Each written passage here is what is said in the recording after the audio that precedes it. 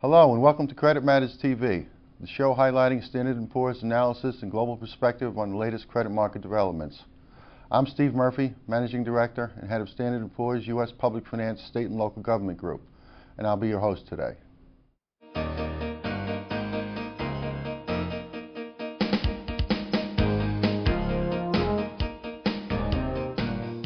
On January 5th, we published a commentary entitled, "For U.S. State Budgets, Austerity is Here to Stay," that provides an update on each state's current year budget situation and also outlines what we see as key fiscal and policy challenges heading into the fiscal 2013 budget deliberations. Joining me today to discuss this report is Robin Prunty, Managing Director and Analytic Manager of our U.S. State Ratings Group. Robin, welcome to the show. Thanks. Just on background, U.S. state and local governments have certainly been in the news, more so than in the past over the past year, 2011 into 2012. Can you give us some background on the timing of the commentary and how states are faring in the current fiscal year?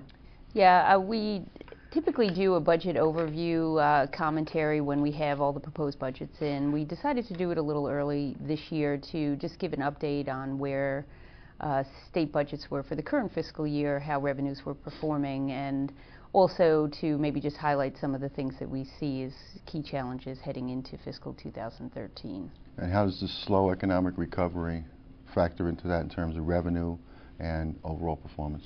I think what we found is that for most states, revenues for the current fiscal year are performing in line with forecast. Where there is some misalignment, as has been the pattern over the past couple of years, states are moving very aggressively to address those shortfalls for the majority of states.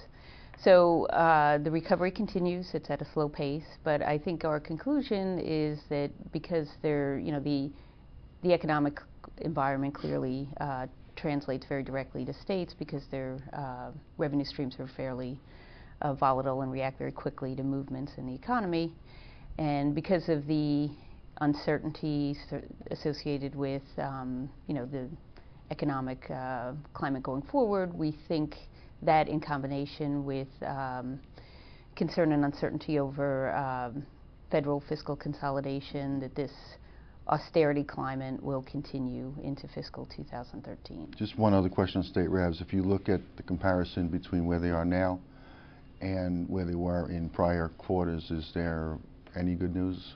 Yeah, I think that the momentum on the revenue recovery has been pretty sustained, really across nearly all states. That being said, it's still for many below where it was at the peak heading into the recession. Yes. Yeah, pre-recession.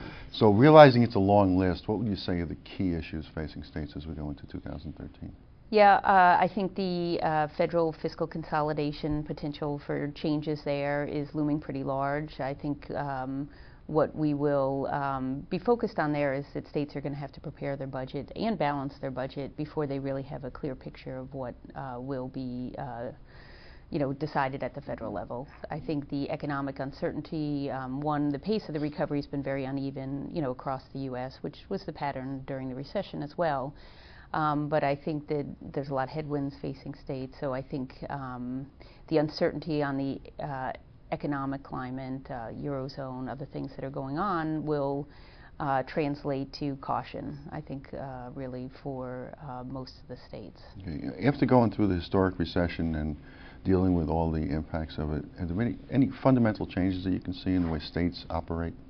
I think it's been our assessment that following recession, states make adjustments to their fiscal policy and budgetary policies, and we're seeing that begin. One trend that we are observing for many states is restoring budget reserve funds that had been depleted through the recession. We're also seeing greater emphasis on size of reserve funds and are they enough? Are they sufficient? We're also seeing a increased movement toward long-term fiscal planning. All of these things, I think, are positive, and certainly improvements that have been made historically have positioned states well through the current, the recession that we just went through, and we expect that to continue. Okay. Broad question, but can you talk a little bit about the overall credit performance of the sector? Yeah, I think that given the magnitude and duration of the recession, the credit profile of the sector remains fairly strong, and credit performance was actually fairly stable. We had obviously some downgrades, but we also had upgrades, most of them within a very narrow band of one notch. We probably have a mix right now, even mix of positive outlooks versus negative outlooks. So reflecting the challenges and the uneven nature of the recession and recovery, yeah. So overall stable, and one important point is that we did not adjust any ratings immediately following the change in the U.S. rating. We think obviously fiscal consolidation at the federal level will have impacts for the states, but we're going to look at that case by case. Okay.